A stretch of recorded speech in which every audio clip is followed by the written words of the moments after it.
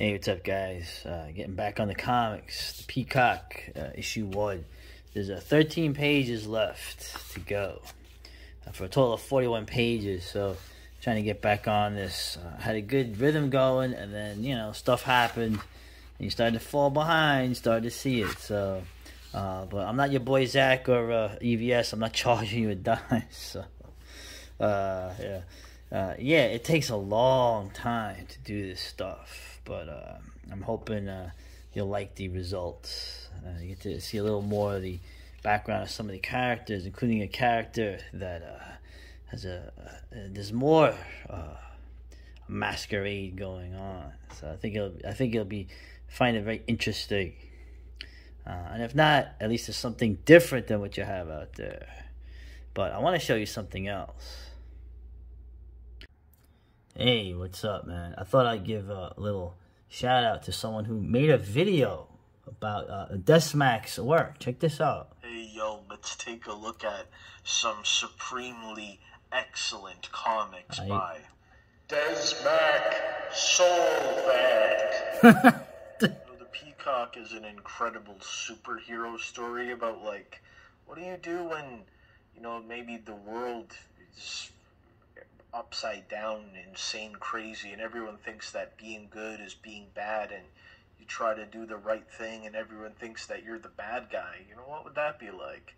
And this Asylum Girls is like a superpower world where these girls have powers and they're all crazy, and it's part of the same world as Peacock.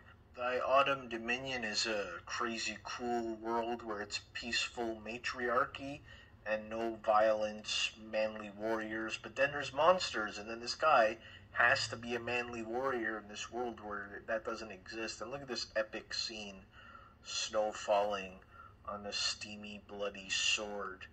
Incredible. Oh, beautiful. Man. Okay, go check out these comics. Thanks, bro. Thanks a lot. Yo, let's take a look at some...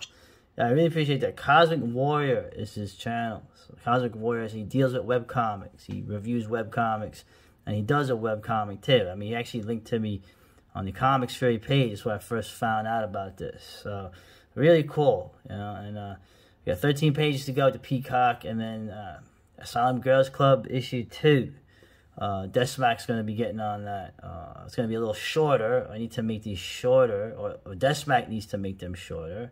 Pretend you have an editor and stop trying to do a million things. But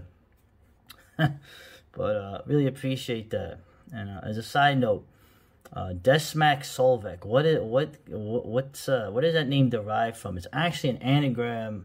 It's the first 3 letters of one of the working titles for Genesis Climber Mospeada, okay, which is Robotech: The New Generation in America.